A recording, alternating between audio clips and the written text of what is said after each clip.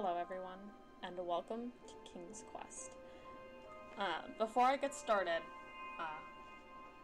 I'd like to apologize. I know it's been a long time, and I have everything recorded for Legend of Kyrandia 3, but I have not uploaded it yet. But this game came out recently. Honestly, it came out under my nose. I didn't even know it happened until I saw it on Game Grumps' channel, and I flipped out. I love King's Quest, my mother loves King's Quest, and it's right up my alley, right up my genre. I booted up this game to make sure it would work properly, and the music, looking through all the chapter previews, it nearly brought me to tears. King's Quest is such an important thing for me. It's something I love so much, and I plan on playing all of them here on the channel. I can't decide if I want to start with my favorites first, if I want to go in order, because I tried playing the first one a little bit, and man, that was a bad idea. That was a really bad idea. But this came out, and I really wanted to play it. I watched a little bit of Game Grumps play it, but frankly, I love them. They're amazing. They're taking too long, and I need more King's Quest now. So let's go ahead and jump into it. It's got a little crown auto-saving feature. Oh, you see the mirror, the crown. If we go into, I think it's chapters. This is one thing that kind of got me. Is it? Yeah. Actually, let me go back. That way we can see it a little bit easier. It should be through. Yeah, here we go. Alright, so you start up here with, if you look at the mirror, chapter 1, and I remember, Grandma is very young looking. And then you see he has his crown. He looks older, kind of like King's Quest 5, maybe 6, and then older and older. I was under the impression that all of King's Quest took place, like, within Graham becoming a knight and before he got the crown. I didn't realize that it went through all parts of his life, all his different ages. So when I first saw this and started flipping through, I was like, oh my gosh, I get to play through parts of Graham's entire life. And it just, I don't really have any words. Okay, so let's go ahead and let's jump into King's Quest. I know what to do for most everything because, like I said, I watched a Game Grumps. So it's going to be, it'll be blind after a certain point, obviously, but I'll still do things wrong so that people can still see outcomes, because it's King's Quest. How can you not watch the funny deaths? I mean, come on.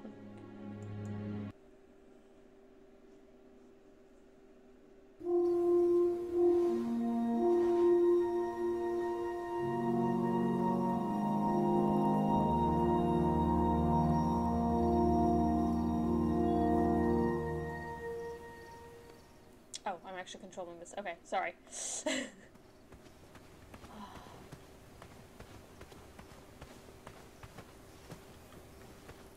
so pretty. Oh my goodness. They did a really good job with everything. A really good job.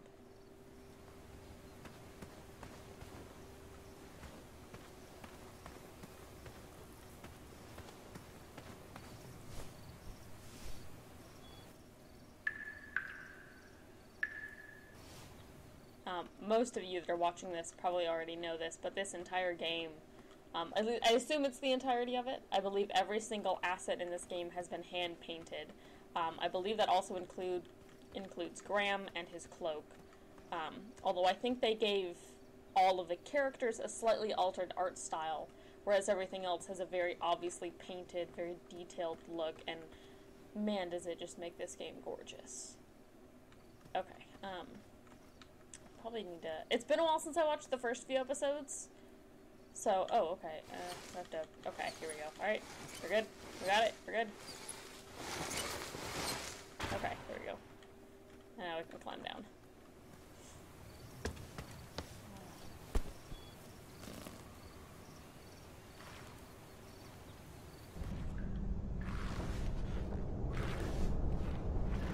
I had not been back there in years, but it was the last place left to look.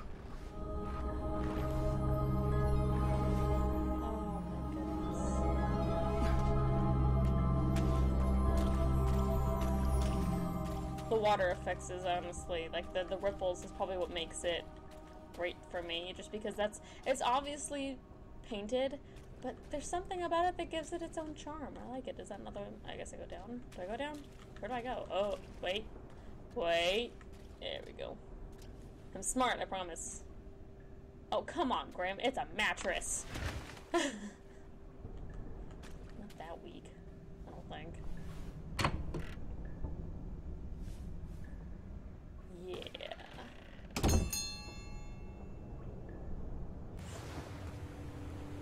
Okay, let's see what we got. It was not exactly as I remembered it, but it wasn't all that different either. See, look! How can you not appreciate how beautiful all this is? Okay. I don't know if that was because I pressed spacebar or if he auto-jumped, because I kind of did both at the same time. Look. It's so pretty. It reminds me of the Okami style. I don't know if that one, I don't think it was hand-painted, but it gave the vibe of hand-painted. And it does amazing things. I'm gonna continue on now. Two odd contraptions guarded the lost treasure. I would have to turn one and see what happened. I'm gonna be completely honest, I actually don't remember which one to pull. I'm pretty sure this is obviously like, hey, this is death, let's don't do this one. And the other one is the one we're supposed to pull, but psh, we're Graham, we're not the most intelligent person in the world. Yep. And that's what would have happened if I turned the left switch. But since I am here telling this story, you already know that I pulled the right one. They did a cute little tutorial. Although I can't help but wonder, would that actually kill you? Or would you just fall unconscious? I don't actually know. I mean, yeah, alright, it's a bed, but humans are pretty sturdy. You might, I don't know. Let's not find out, though. Let's not hit self with mattress or bed. Here we go. Let's see. And over. Okay. Alright.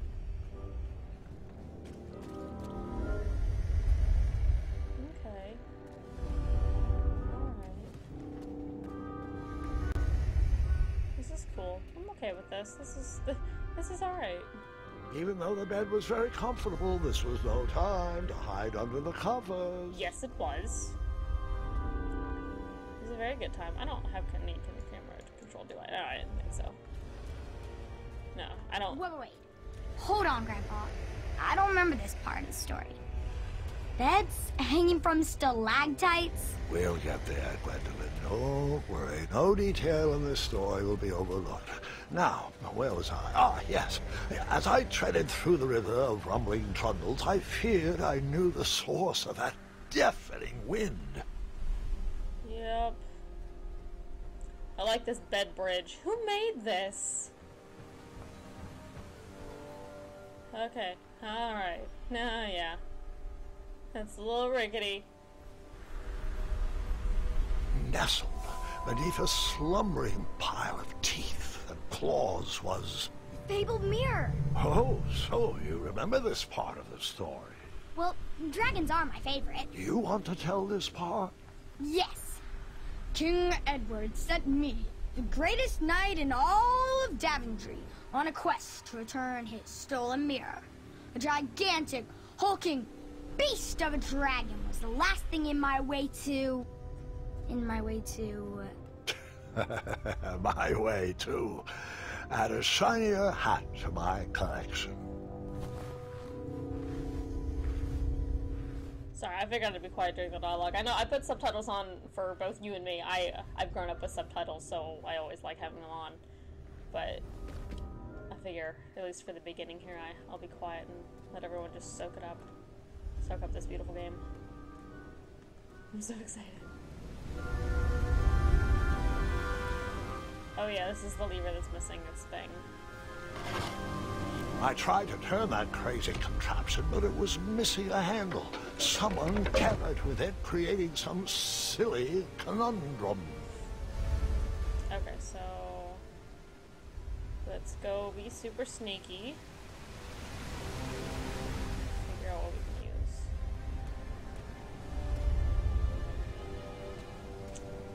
Huh. Okay. Really makes me wonder who's been under here all this time.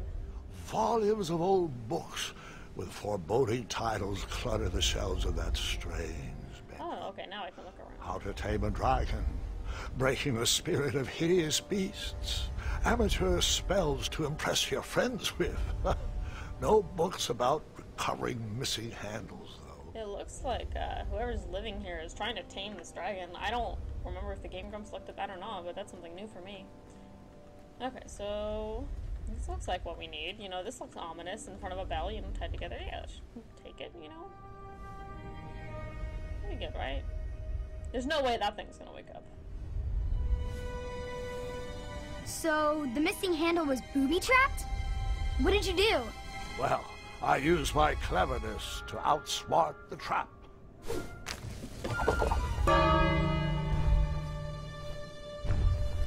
Then I used my cleverness to hide. Hide very quickly. Hide very, very quickly.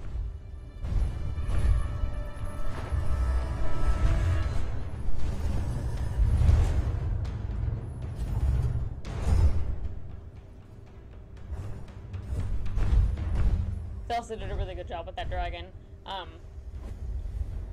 To be completely honest, I've actually been disappointed with a lot of dragons of late. Luckily, that half-blinded beast never noticed me in bed. The dragon's eye must be really hard to pierce with an arrow. At archery lessons, I can barely hit a hay bale. It is indeed a feat only for skilled archers. I feel like a lot of the dragons I've been seeing lately are, at least in Dungeons and Dragons terms, are more wyverns than they are dragons. The dragon that lives in this cave, however, is an actual full-on dragon. He's got four, I guess, arms, limbs, legs. Legs is probably a correct term. Whereas wyverns I tried is... to turn that crazy contraption. Oh, right, I have but to it was use... missing a handle. Someone tampered with it, creating some silly conundrum. I'm just so used to games nowadays where they do everything for me. Used to fix the broken switch? Empty space, that's what I used. There we go, okay.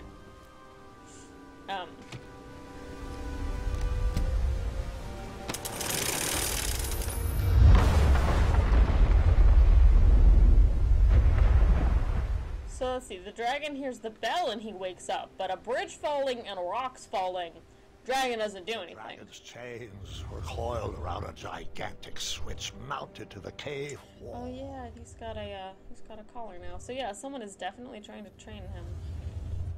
This cave seemed to be filled with failed adventures. Okay. Well, that's no good. Let's see. Let's progress a little bit more. Shimmy against the wall. Very quickly and quietly. Just a little bit more. Poor guy. And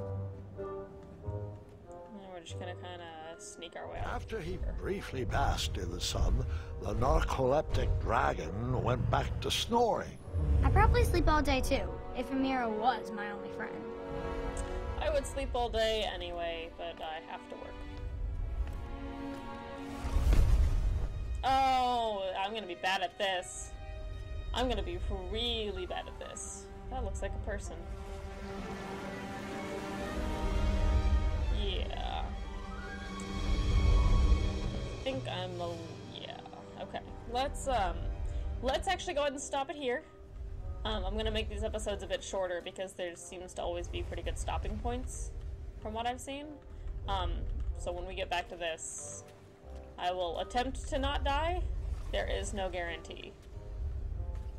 Okay, so thank you so much for watching, everyone. It feels good to be doing this again. I really need to get back to doing this for everyone, not just for me, but mostly for you guys. So thank you, and have a wonderful day.